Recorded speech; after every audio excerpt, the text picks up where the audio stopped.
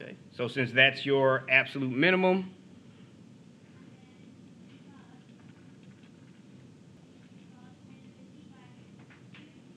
this is just y equals -2 or -2.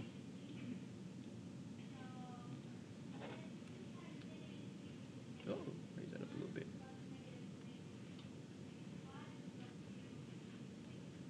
All right. And here, this one's just a little trickier, but same thing. If you want to find the absolute maximum, you just look for the highest point. Okay, so for this one, that's your highest point in the graph. So your absolute maximum will be 9.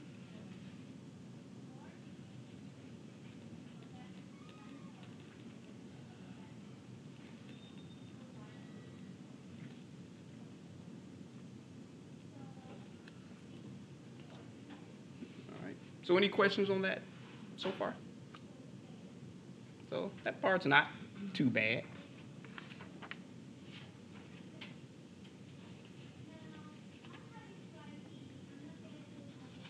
Oops. Make sure I got this in order here.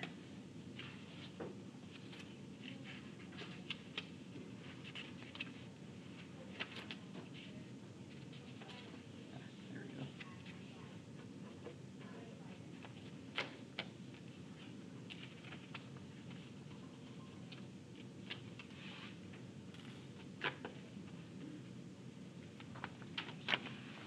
Okay.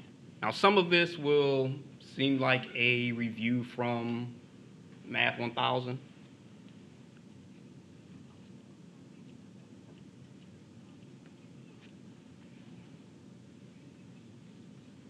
And it's just creating a linear equation. Okay, so the first half of this may seem like a review, but I'll go over it anyway in case it's been a while and you may have forgotten a little bit. Excuse me.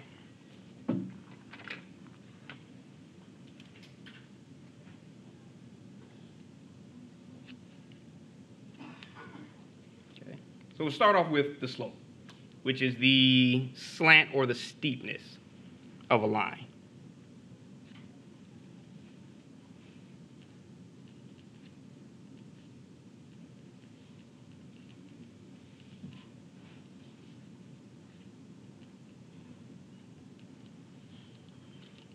Now the formula to find the slope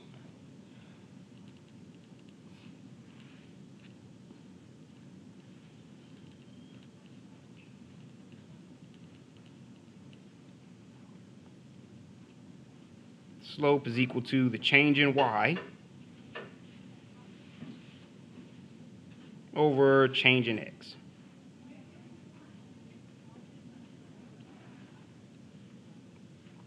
Or you may see some of it identified as the vertical change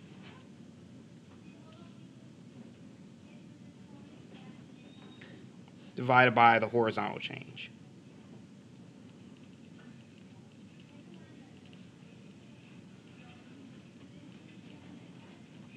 Which is why if you go back far enough, at some point, they told you that the slope was rise over run.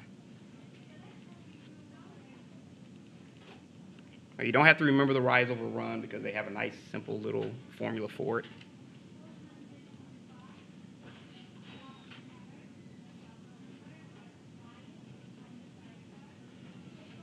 So in general, the slope is equal to y2 minus y1 over x2 minus x1, where we know that x2 does not equal x1 because then you'd have a denominator of 0. We all know that would destroy the planet. Or m is equal to y2 minus y1 over x2 minus x1. It's just your general formula that, outside of all that other stuff, is really all you have to remember.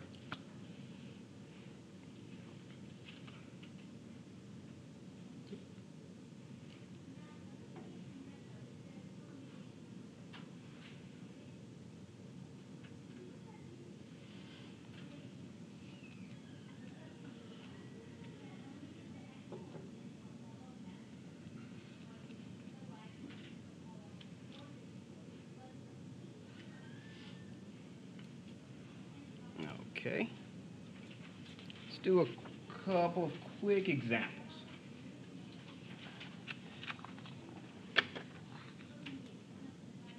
Oops.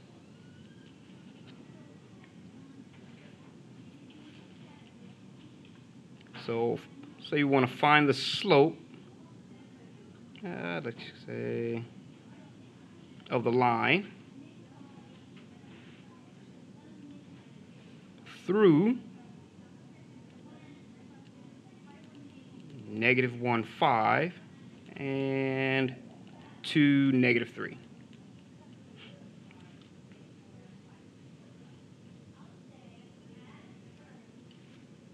Now, the first thing you want to do is pick your x1, y1 and your x2, y2.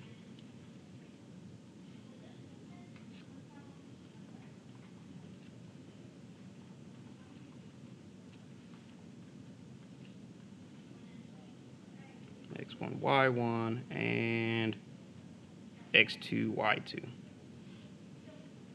Okay, so if we have our -1, 5 and our 2, -3, we can make this our x1, y1, or we can make this one our x1, y1. You'll get the exact same answer either way, so you don't have to worry about picking the wrong one. So x1, y1, x2, y2. Okay. Then the second thing you do is just plug it into your formula.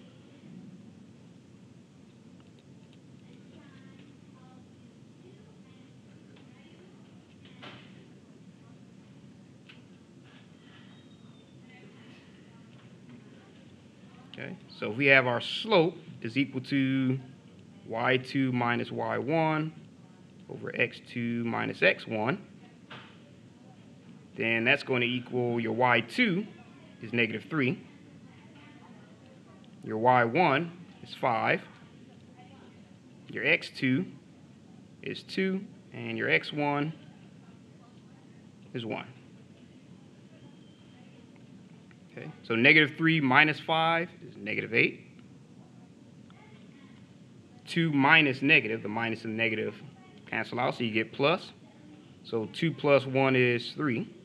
So that would be your slope. Okay, so this slope lets you know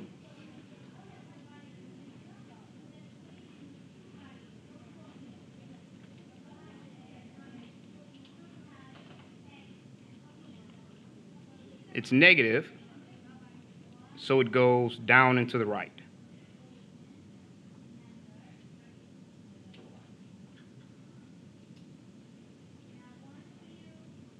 Okay. Now, if it were positive, it would go up and to the right.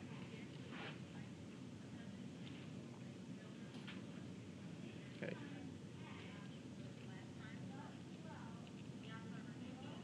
Positive slopes.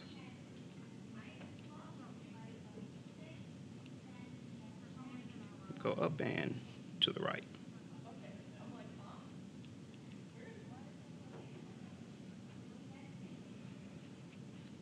Okay. Any questions on that one, or hopefully it kind of looks familiar, kind of, sort of, somewhat?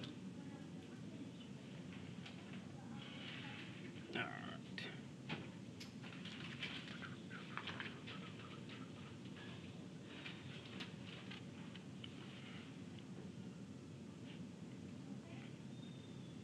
All right. Sure. Okay.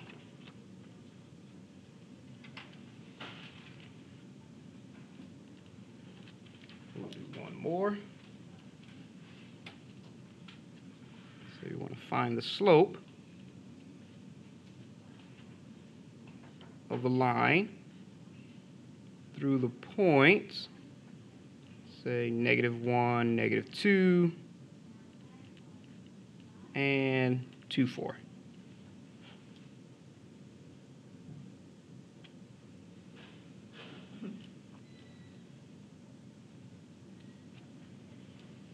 Okay.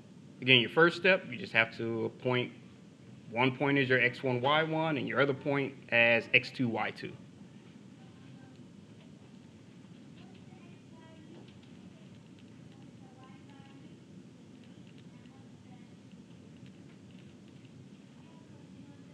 Okay, so I can make that my x1 and this my y1. Make this my x2 and that one my y2. Second step is just plug it in.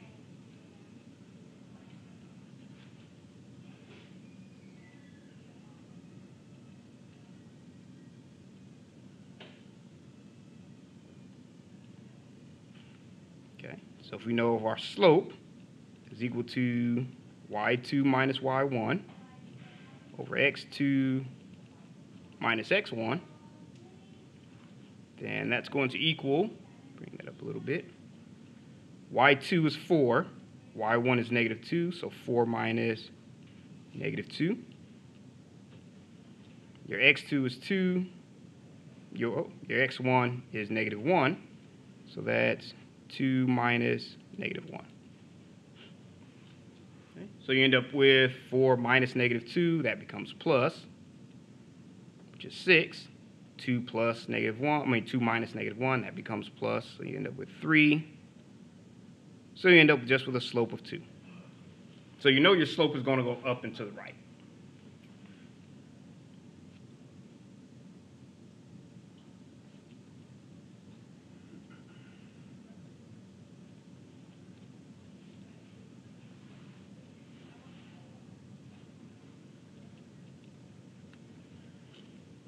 All right. So any questions on that one? Okay.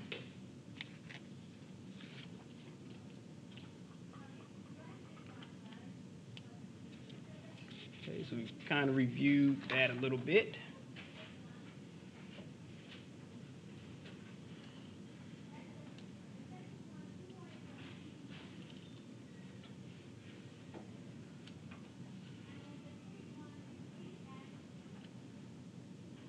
Let's say you can say if the linear equation. The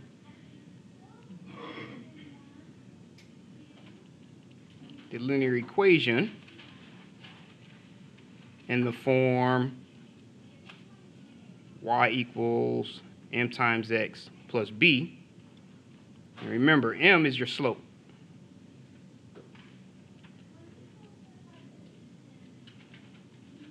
And b is your y-intercept.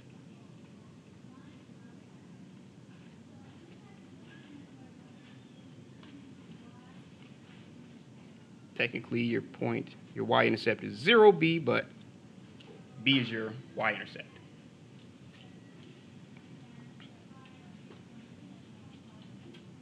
Okay, so let's say, for example, if we wanted to find the slope for negative 2x plus 3y equals 11.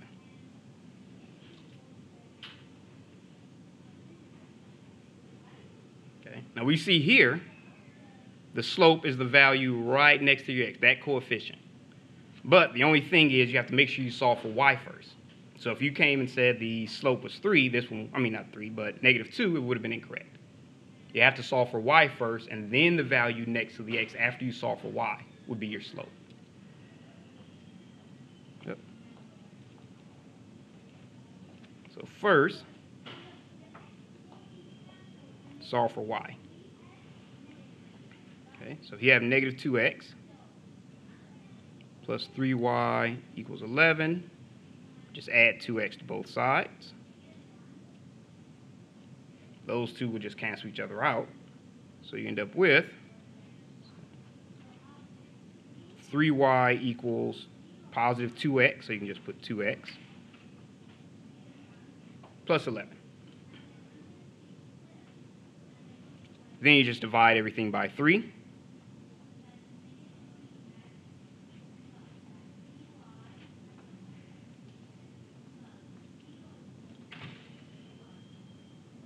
Okay, so you end up with 3y over 3 equals 2x over 3, or if you wanted to, you could bring the x to the front, plus 11 over 3.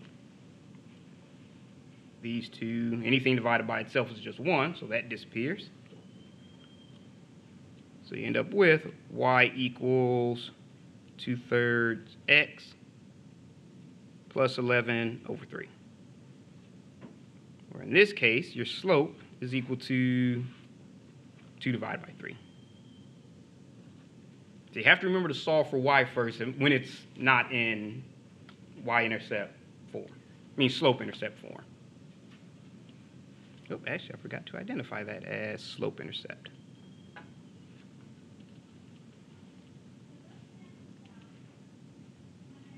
Form.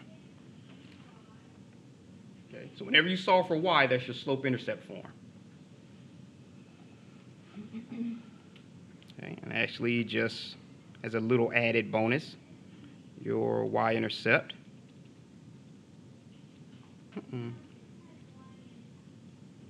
Remember, that's your b, so it's 0 and 11 over 3, since that's 0b. Okay, which is why they call it slope-intercept. You have your slope, and you have your y-intercept. Okay. Any questions on this one? Okay, and just a side note, the original problem we had here, negative 2x plus 3y equal 11, whenever all your variables are on the left-hand side, that's called standard form. So if they tell you write it in standard form, they want it like this. If they want it in slope-intercept form, they want it like that. So this is your slope-intercept form. So standard form, all variables on the left. Okay, so in other words, if you have negative 2x plus 3y equals 11. Oh, sorry about that.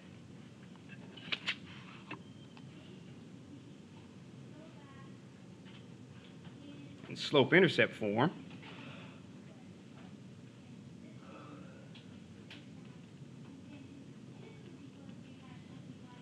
is when you solve for y. Y equals 2/3 x plus 11 over 3.